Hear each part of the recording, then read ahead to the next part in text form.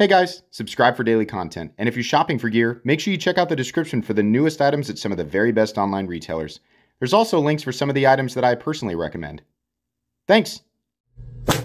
What's going on YouTube? Metal Complex here, and today I've got something I think just about everybody will think is really cool. Oh man, this has been a great couple of weeks for sure. Thank you so much to the gentleman who sent these in. It'll be apparent very soon. Thanks to my patrons for supporting me, and please make sure to follow me on Instagram at metal_complex. So, I will link any and all information relating to the contents of this box in the description of this video. I don't know when they will be available. I have no idea. Yeah, let's get in here first, and then we can talk about that. Okay, so here's this. Oops. Oh my gosh. No, we're breaking immersion. No, they're supposed to think that this is just a universe that exists just like this, and the background is permanent and can't be moved. The thing started to roll up there. Okay. If you didn't know, this is literally just a cheap piece of vinyl. It's faux leather vinyl upholstery. So, yes. So this is Mr. Serge Penchenko.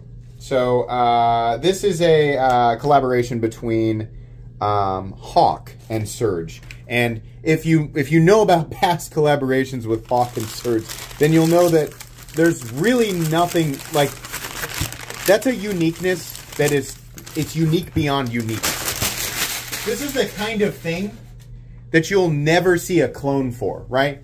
Everybody always says, like, oh, you know, if it's really, really cool, just wait for the cloners to do it. Yeah, they haven't been able to do any of this stuff. Any of the stuff that's Hawk and Serge have done. And I love that. I think that's really cool. So, let's open these up. Oh boy, man, we really got some fortification here. I like these pouches.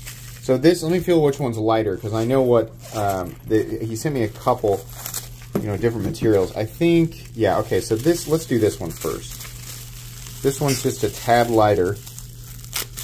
There we go. And, oh, is it a little bit bigger than I thought it was? Man, you really got these things wrapped up. I think, yeah, wow, the knife is bigger than I thought it was going to be. So this is the Rook. Oh, God. How do you guys make these feel so cool? Why does this feel so awesome? How? You would think just flipping a knife and getting it back into the clothes, you just think, like, if you've done it with one knife, you've done it with all of them, right? How could it possibly feel different? Nope. Hawk and Serge managed to make something that actually feels more clickety, clackety, crispy, right? That's, oh man, I love this. This is so cool. So, it says here, this is the toggle detent. It says, I licensed the Hawk Lock and Hawk Toggle detent from G&G Hawk. So he's using, this is cool, actually. I think, can we get a look at exactly how it works? Oh, yeah. Over here. Ooh. Oh, look at how that works. That is so cool. I see in the releases over here. The break of that, so you can see what happens here. So it pushes over here, and that's what's holding it in. And it's doing a great job of that, right? The break of this has a distinct click before it locks out. Man, and look at that blade shape. Once again, we have a great example of what I've always talked about. It's the Serge cleaver. There was a while where, like, cleavers in general were just, like, really popular. And then it kind of went away. The Serge cleaver is completely and totally outside of that fad. It's a Serge cleaver. It's different. It's evergreen. It's always cool because there's really nothing else exactly like it. So these are, I think he has the, you know what, here. So what is this? This is Ultim it's like a crosshatch pattern. And that's cool. I think there'll be a few different versions. I think there's like red G10, right? What is this thing in here? I guess that's the tang of the blade. Okay. Or the flipper. That is so unbelievably satisfying, that click right there. Oh, man. So cool. God.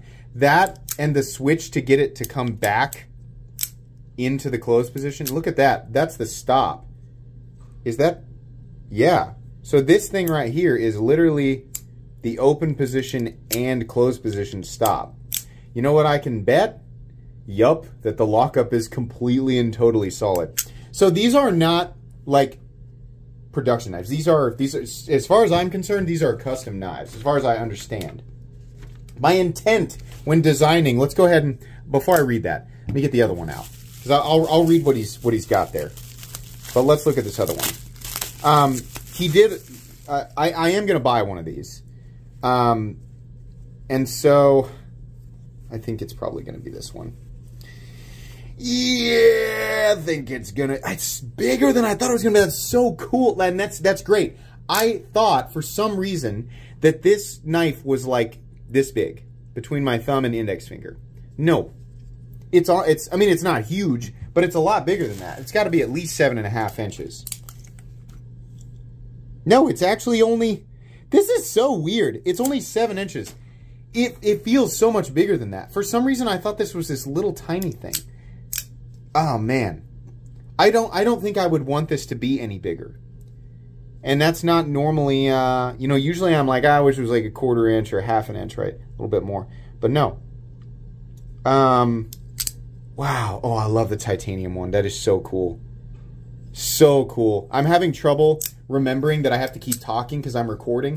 What I'm wanting to do right now is just sit here and silently look over it, right? Which I'm sure a lot of you are thinking, yeah, that would be really cool. You should make another channel where you do that. I did.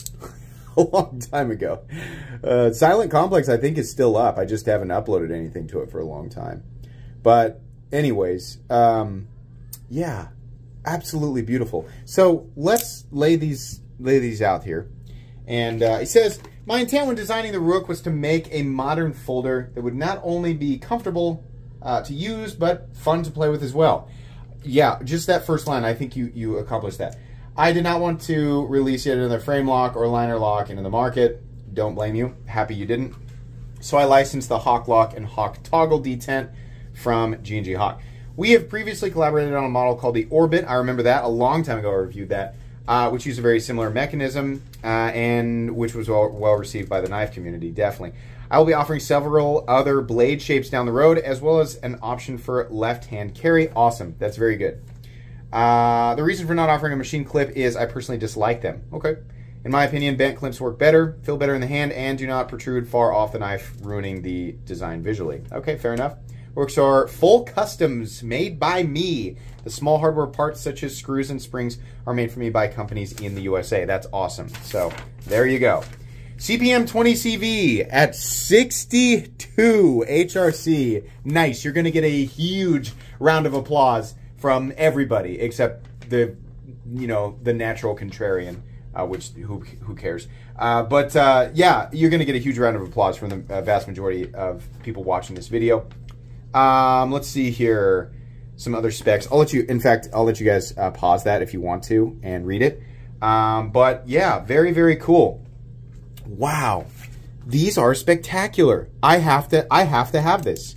I knew, you know, I figured I'm probably gonna buy it, even though it's a small knife, but I gotta say, I am so pleasantly surprised that even though it's 7 inches, I'm telling you guys, I think it's just, it's such a loud design. And when I say that, I mean, it is visually so striking that it seems so much bigger than it actually is. This is such a wild-looking freaking robot Tyrannosaurus Rex looking thing.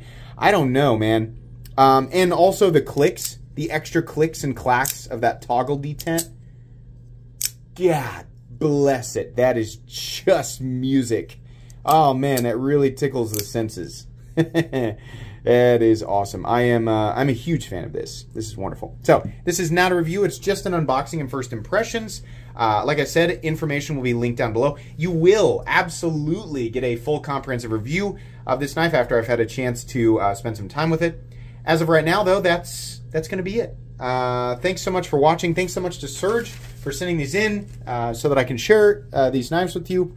Please make sure to follow me on Instagram at metal_complex. If you enjoyed this video, leave a like. If you'd like to check out my other content, I do of course have lots of videos of knives that are either expensive or inexpensive that I do or don't like, so check those out. And if you enjoy all my content, go ahead and click on that Metal Complex logo right there and subscribe because there's definitely more coming. Thanks again for watching, everybody, and have a great day.